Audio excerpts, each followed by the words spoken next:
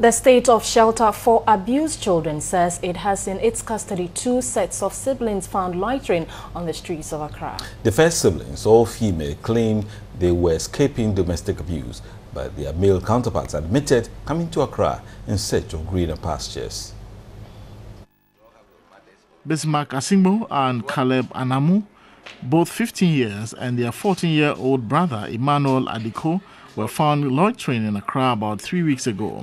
They told social workers they moved from the northern region to Accra with a man they could not name to seek greener pastures. The other trio, Emmanuela Osewusu, 13, Mary Apia, 12, and Gladys Tete, 10, were found at Circle on Monday, July 25. They claim to have been led to Accra by a young lady who lives at Kwame Nkrumah Circle following abuse from the stepmother in the region. However, the 3 failed to provide contact to their parents and any relatives.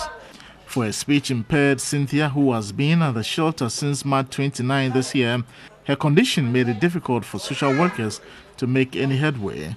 12-year-old Mercy Kofi was trafficked to Nigeria in 2014, but was rescued and brought to the shelter in February this year.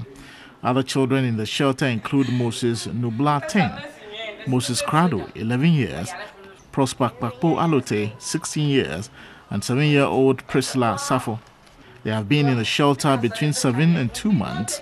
Officials are appealing to the public, especially people who know any of these children or their parent, to assist them.